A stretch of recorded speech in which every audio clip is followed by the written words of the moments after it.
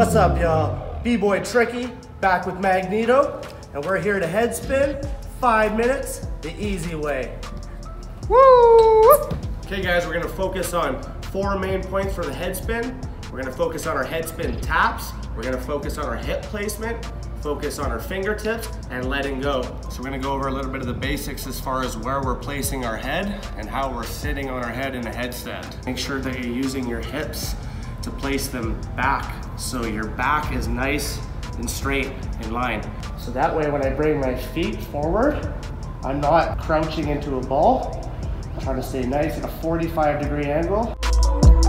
For the headspin taps, we're gonna be focusing on quarter turns, then we're gonna be going towards half turns, and then finally into a full rotation. Okay, now to actually master our quarter turns. To do our quarter turns, all we're gonna do is keep our back and legs at that 45-degree position. Then from there, as long as we're keeping that position, all we have to do is rotate our arms through our body. Rotate, catch, continue. Keep repeating that process until you're comfortable turning 1/4 or 1/4-ish each time. While you're turning, keep your eyes looking at your leading leg. Your leading leg will be the first part of your body to rotate. You wanna make sure that your quarter turns are gonna be so solid that naturally it's gonna send you into your half turns to your full turns. Then when you start using your hips, naturally you're gonna be doing at least a half turn, probably a full turn. And now I'm gonna show you how to use your hips. When you're starting, I'm not gonna turn my hips back like this.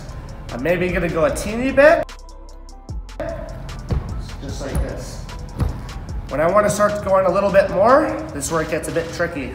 You wanna turn a bit with your hips, and then this is gonna move. As you can see, I'm getting a little bit more momentum from behind, and that leg is kicking a little bit more in front of me. So that's naturally gonna send me with a bit more momentum and probably force me to either do a half turn or a full turn. Your leading leg kicks directly across your body, as your back leg does a half circle through your body. So when you start tapping, you want to start using, not like footwork, not like this, just like this. So flat hand was gonna be like this. If you're going flat hand,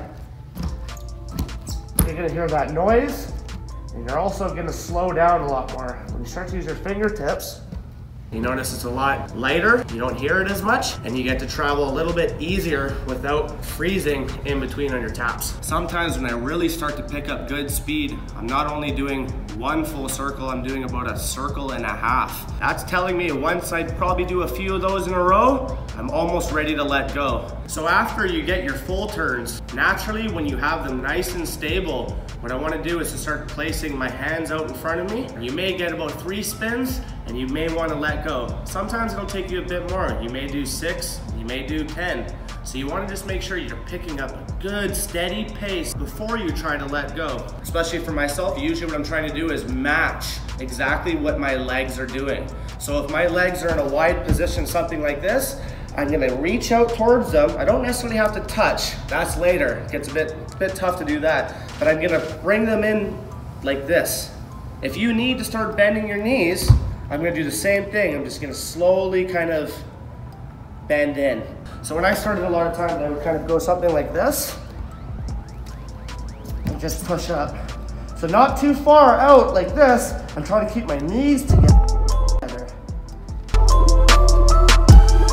That way when I'm here, it's so much easier for me to raise up and get that control into the drill and ride it. You don't have to go too quick, just nice and slow.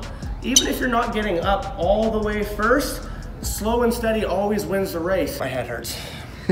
What do the people do, Trickey? You hit the subscribe button. Hey, you better like it. You better share. You better show some love. And I know you're gonna enjoy it anyways. And stay tuned for the boom from B-Boy Trickey and Magneto. We love y'all. Thanks so much for watching. And one more thing, make sure to check out my YouTube channel, C-Trick, dropping that poppin' beat. Just featured on the BTS channel with J-Hope, Hope on the Street, popping it up to the song. Make sure you check out the channel. One love and peace, C-Trick.